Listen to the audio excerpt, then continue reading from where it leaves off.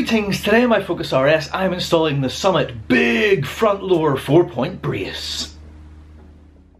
Okay, here it is then, the Summit Front Lower Big 4-point brace. So this is the biggest brace for the underside that we can get from Summit, and as you can see, as the name suggests, it is 4-point, 1, 2, 3, 4. It has 2 horizontal members, so extra strength. It is pretty beefy, but as you will see, like a lot of the Summit braces, it is very, very light. I can move it around with no issue at all, and that is because it is made of aluminium, 6061 aluminium alloy, multiple layered. It's like tubular inside, forged, all good, and yeah, it's just gonna add a bunch of extra strength in the underside, specifically closer to the front. It will of course complement the other Summit braces that we have underneath the car already. In particular, it's just going to sit in front of the one that we did the last time, which is the 4-point front middle brace. So yeah, it's going to just look absolutely fantastic. And again, also much like the last one that we did, Summit provide a little bag of hardware so that we can do the install. And in this particular instance, Summit actually provide 3 little bags, as you can see, for various cars, because this big 4-point brace is compatible with multiple different models. So you can see there's a bag for Focus Mark II, so if you've got a Mark II RS, a diesel Focus, but the one that we're interested in obviously is this one, and because this is for the Focus Mark III. And flip it over, you can see we basically have a full set of brand new hardware in order to install this, so bolts, nuts, washers, the whole works. So that is awesome. Obviously, to do the install we have to get the car up on the ramp, so we'll go and do that shortly. But first I am going to ceramic coat this, as I have done before. We do want to protect this lovely orange paint job that Summit provide us with. It's really nice and sparkly if you can get in close and see that. But yes, to do that I'm going to be using G-Technic Wheel Armor C5. Alright then, ceramic coating process, pretty simple. I have shown it before, so we'll just blast through it fairly quickly. But what we're going to do first, we're going to prepare the surface of the paint with an alcohol swab. Just clean it up, make sure that there's no grime on there, make sure it's ready to receive our ceramic coating, and we get a few drops of that onto one of the provided applicators. Then we spread it around, and then we use our nice clean high quality edgeless microfiber just to remove any excess, and then we'll leave that for a few hours, and then we'll come back and I'll do a second layer, and then that will be ready for installation.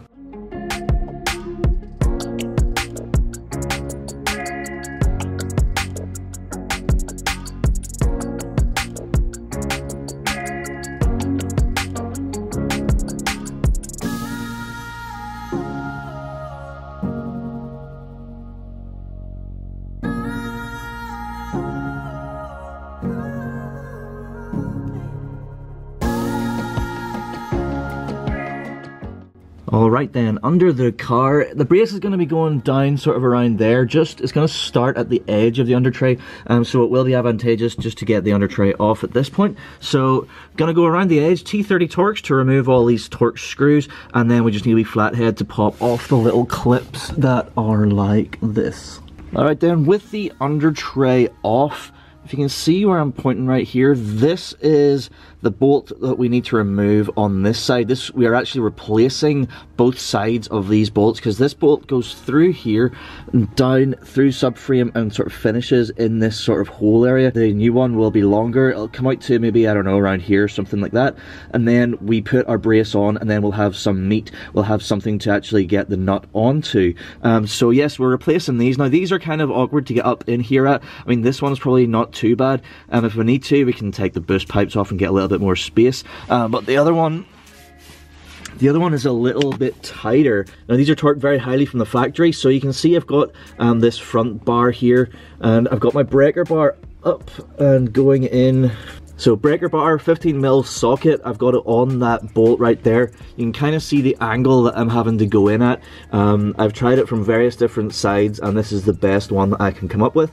So yes, gonna loosen that, gonna remove that entirely, and then get it replaced with the new Summit bolts. Alright, so then once it is broken, it's probably easier, I think, to use a 15mm spanner, just for ease of access, really, because it is, like this side in particular, the left hand side is a pretty tight space. It is pretty tight, so you'll want to get a few turns with your breaker bar before you move on to this.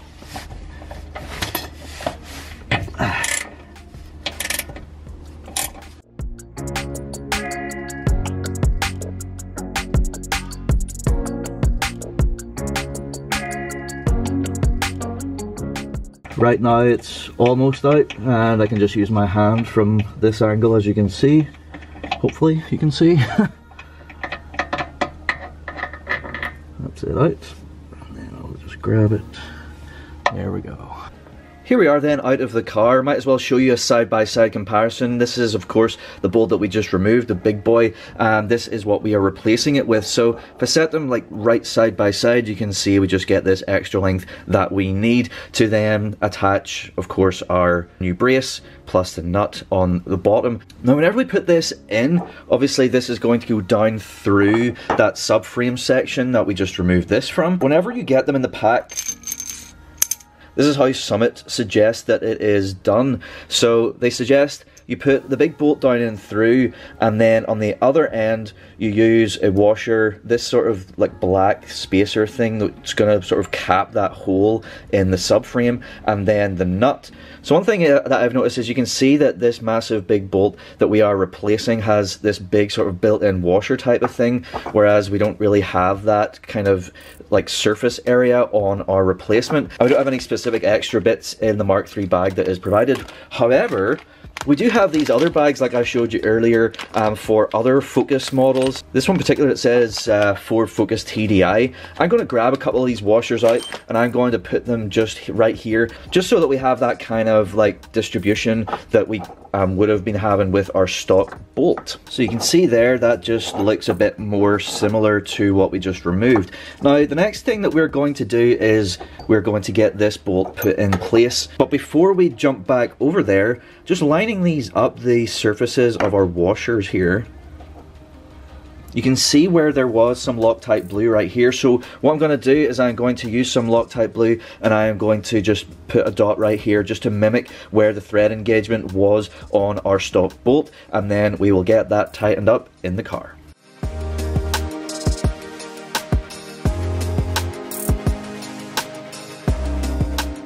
So I'm sure it's pretty difficult to see this sort of dark little space, but you can see that I've lined up the bolts and I'm just turning it with my fingers initially. So yeah, just gonna get that down as far as I can with my fingers, and then we'll move on to some tools. Okay, so that's about as far as I can go with my hand. So moving on to my spanner or wrench. Now one thing to note with the Summit replacement bolts, they require a 19mm rather than the 15mm.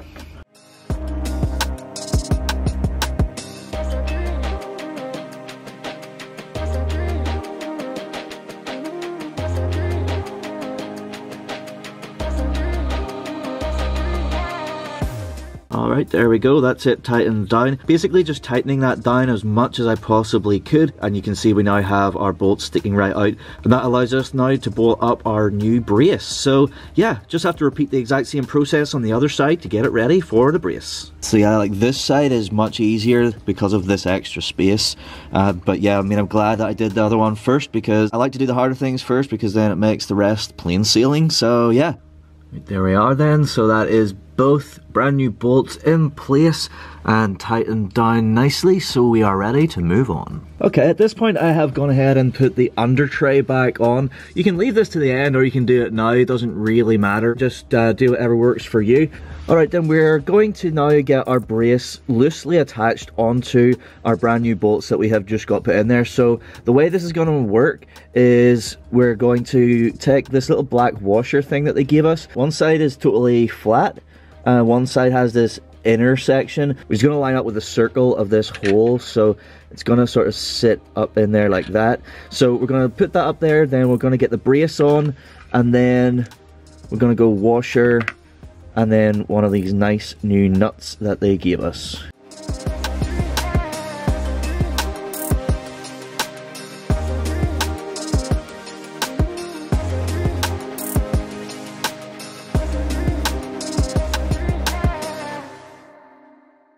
Okay then, so you'll have seen there that I used my socket then to just tighten them a little bit, not like super tight, just enough to hold it on there, and they use the same 19mm size for those nuts that we used for our new bolts. Now what that now enables us to do is to slide on back a bit, and we can see now exactly where the other 2 points are going to go, and therefore that shows us exactly where we need to cut the under tray back here. So obviously cutting the under tray, I've seen it done where people essentially cut a big sort of sausage shape out the length of the under tray along the sides of the brace, but what I'm going to try and do, at least initially, is I'm going to try and just cut a circle around where our actual mounting point is, just to keep it a little bit cleaner, and then if I really feel like I need to, I can just then continue to cut the sausage shape if I really want to. But yes, so nice sharp knife, just going to cut around that, and then we will need to then loosen the nuts again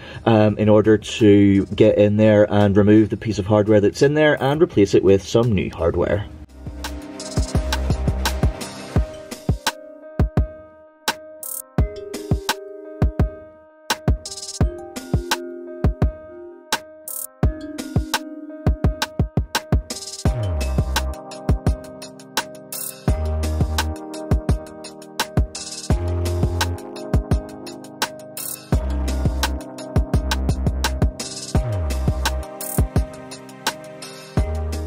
Alright, so that is an approximate circle cut.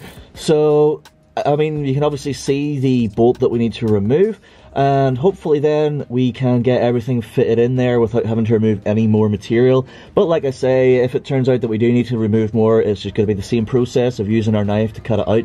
It is a bit tougher than you might think. It's sort of like reinforced with plastic, but yeah, a good sharp knife will get through that. So yeah, let's get these two bolts out. Okay then, let's grab these out. They require a 13mm socket.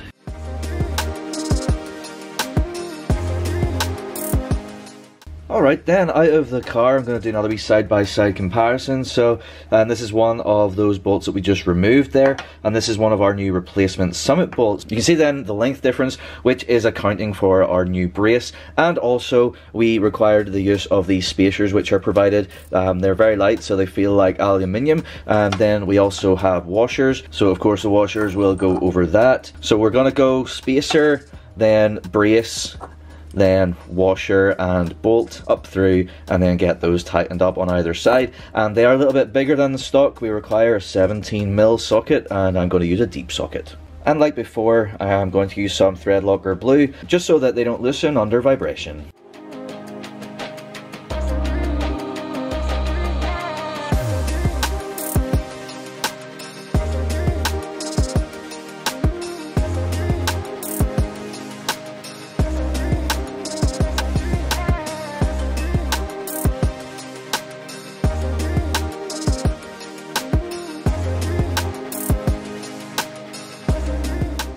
For torque then, I'm just going to torque all four to 80 Newton meters.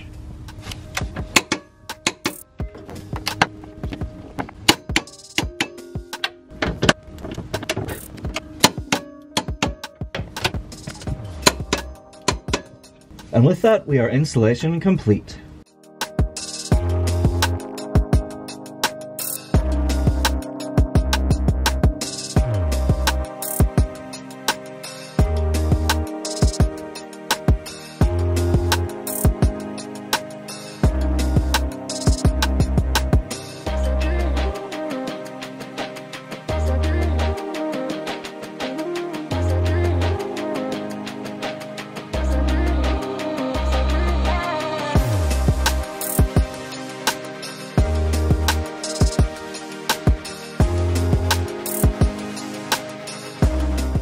Well, there we go. That is the installation finished on our brand new Summit 4-point big brace, and I think it looks great. Installation wasn't too difficult. The only real difficult bits are those two big long replacement bolts, primarily because to get at them, to get them out and then the replacements in, you have to get up into that really tight, awkward space, which is okay for your hands, but whenever it comes to like tools, it's quite kind of awkward. But once you get past that part, it's pretty plain sailing. I definitely think cutting that small circle as opposed to like a really big section out of that bit of under tray is definitely the way to go. It looks really nice and neat. So I am super happy with that. It's going to complement the other Summit bits that we have and going to just work really well, I can just tell.